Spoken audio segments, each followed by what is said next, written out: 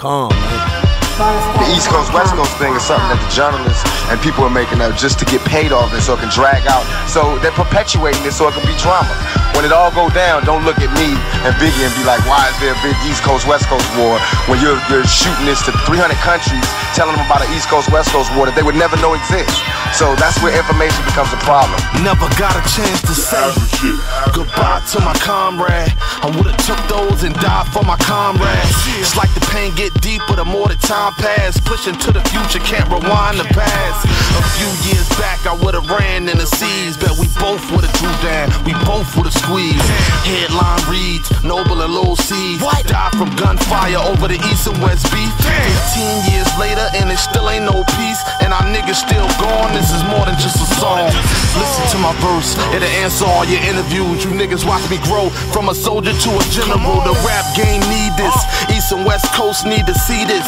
Let our niggas rest in peace, put that bullshit behind us. Do this for Pac and Big Pop, with riders from Brooklyn to Compton. We honor first Pac died, then Big died, then Nas told us hip hop died. How we let this happen? Generation after generation keep asking how we survived to get past it. Had to keep on mashing. It's bigger than some peace treaty shit. K. Slade said the rap game needs time we bury the hatchet. This is history, long live the legacy of hip hop's two greatest MCs. Time to bury the hatchet. Dear mama, my karma, Caesar leader, outlaws, no drama. The wars we fought, struggle that we garnish and honor. We pay respect to Pac and Papa.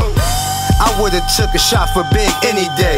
Believe it or not, I would've took one for Pop. And that's real shit, that's the shit that real niggas do.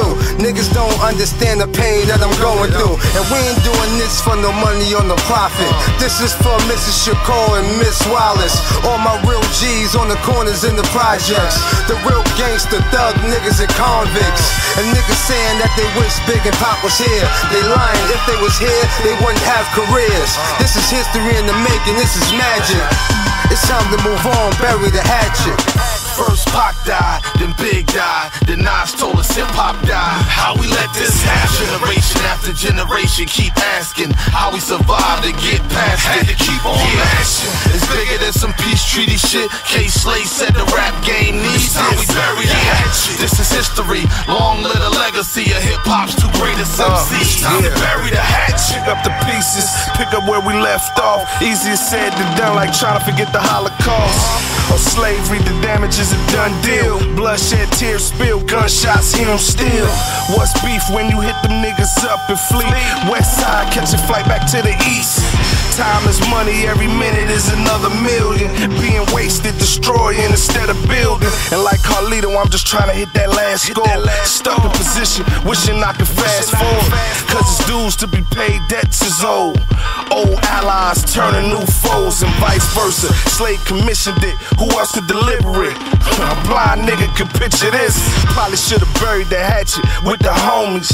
Better late than never, that's what I owe you. Yeah, what's cracking? Jerry, stand the fuck up. Matter of fact, the whole world stand up. It's the one and only Outlaws, Don. Hussein Fatal. Right now I'm teaming up with my dude, The Advocate, ballerstatus.com to bring you Digital Dynasty Volume 1 fucking 8. Yo, shout out to my man K-Lion. Your last fucking man. Enough talking, let's get back into this. Gangsta.